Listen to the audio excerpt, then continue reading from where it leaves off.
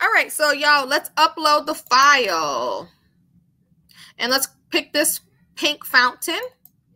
And we're going to hit open. And we're just uploading my template straight to Canva by hitting upload files. Once that is uploaded, it's going to show right down here in the bottom here. And then I'm going to click on it and it's going to add it to the canvas. But I'm going to use the pet template that I've already done. So I'm going to click on that one. And it's going to go ahead and add to the template over here, or the canvas over here, which is 11.5 by 8 because it is landscape.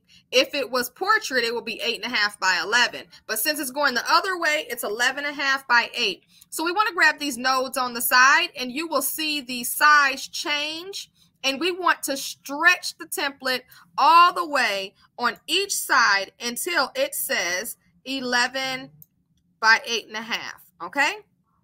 So I'm just going to pull it, and I'm going to pull the sides so it does right. So I'm going to pull it. Okay, so now let's look at it. So now it is saying 11 by 8.4. So I am going to grab this side, and nope, it is this side.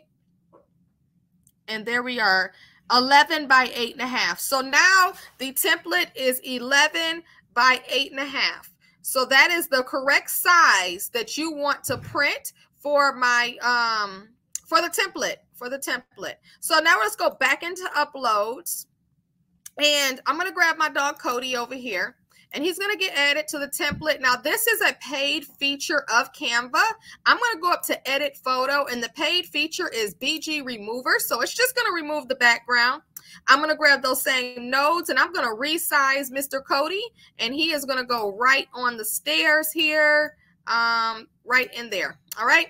So just for the purposes of this video, I probably will put different pictures on here, but let's hit duplicate and put him on here a couple more times. So let's add him here, and then let's hit duplicate again, and let's add him here. So we are adding him to our template, and then we're going to hit the text tool over here, add a heading. Let's write his name, Cody. And then we're going to grab this little 4-arrow thing, drag it over here on top of the bone, twist it a little bit, make sure that it's straight. And then we're going to grab these side nodes again and pull it into spot. Now it's a little twisted, so let's twist it again, just so we can get it straight. And let's stretch it out a little bit more. Stretch it out a little bit more. Put it right up and about right there. All right. So that is how you use my template inside of Canva. You can add the text to it. You add your photos to it. And then you're just going to have to save it and print it on the sticker paper.